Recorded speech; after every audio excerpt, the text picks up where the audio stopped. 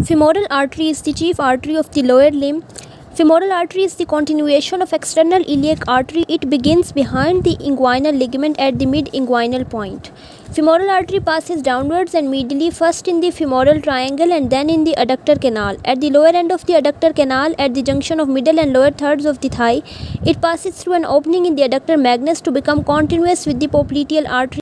Now let's look at the branches given off by the femoral artery. In the femoral triangle, the femoral artery gives off 3 superficial and 3 deep branches.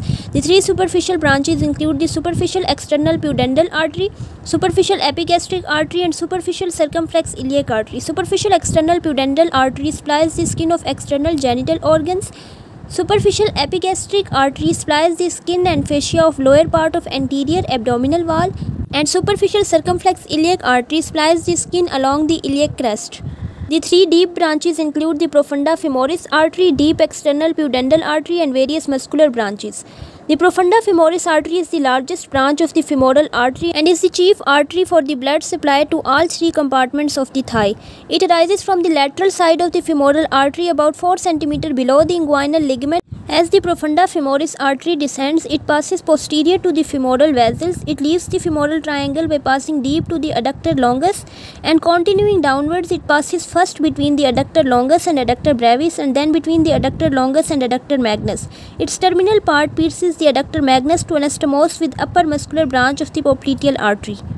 Now let's look at the branches given off from the profunda femoris artery. It gives the medial circumflex femoral and lateral circumflex femoral arteries. Beside, also it gives various muscular branches and perforating branches, which are 4 in number and are numbered from above downwards.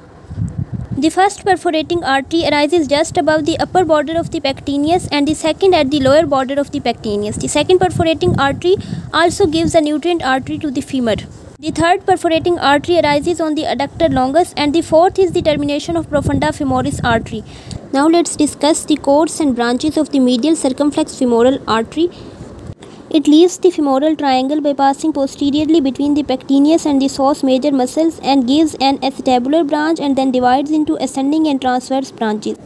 The ascending branch of the medial circumflex femoral artery take part in the trochanteric anastomosis and give off some posterior retinacular arteries which supplies the head of the femur, and these are extremely important because they are often torn when the femoral neck is fractured or the hip joint is dislocated. The transverse branch of the medial circumflex femoral artery take part in cruciate anastomosis. Now let's discuss few points about the lateral circumflex femoral artery, which is the largest branch of the profunda femoris artery. It passes laterally between the anterior and posterior divisions of the femoral nerve and divides into ascending, transverse and descending branches. The ascending and transverse branches take part in the cruciate anastomosis, which is formed on the posterior side of the femur below the greater trochanter, and the descending branch runs downward along with the anterior border of vastus lateralis and then take part in the genicular anastomosis. And the last branch of the femoral artery is the descending genicular branch, which runs in the vastus medialis and then divides into the articular and saphenous branches, both of which take part in the anastomosis around the knee joint.